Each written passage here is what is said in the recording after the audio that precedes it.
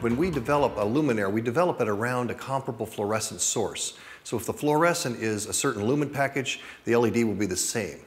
So some people ask, what happens if the efficacies improve? Are you going to make the fixture brighter? No, we're going to keep the lumens the same, and you're going to have savings in wattage, which makes your returns faster. Everything works better, and you have fewer LEDs, and actually the prices are coming down too.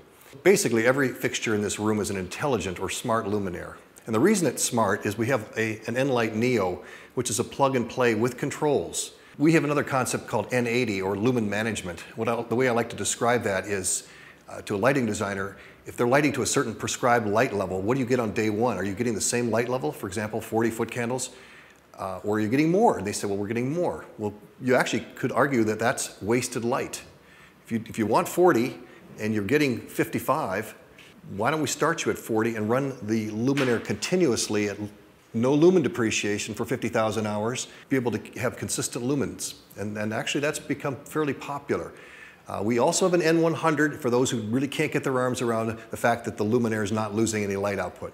But for the N80, you're saving energy from the get-go. You're saving 20% right out of the box. And for example, in the RT LED, your initial wattage is 36 watts. It rises to an average of 41 watts, which is what you use for your calculations, and it finishes at 45. It doesn't go any higher than that. So you're saving energy in the beginning, and it almost pays for the fixture in energy savings, about $235 just in the first 6 years.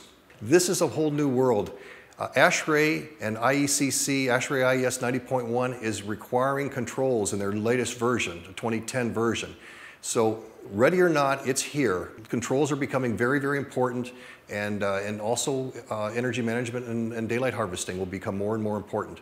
So this is a good time to get comfortable with LED solid-state systems.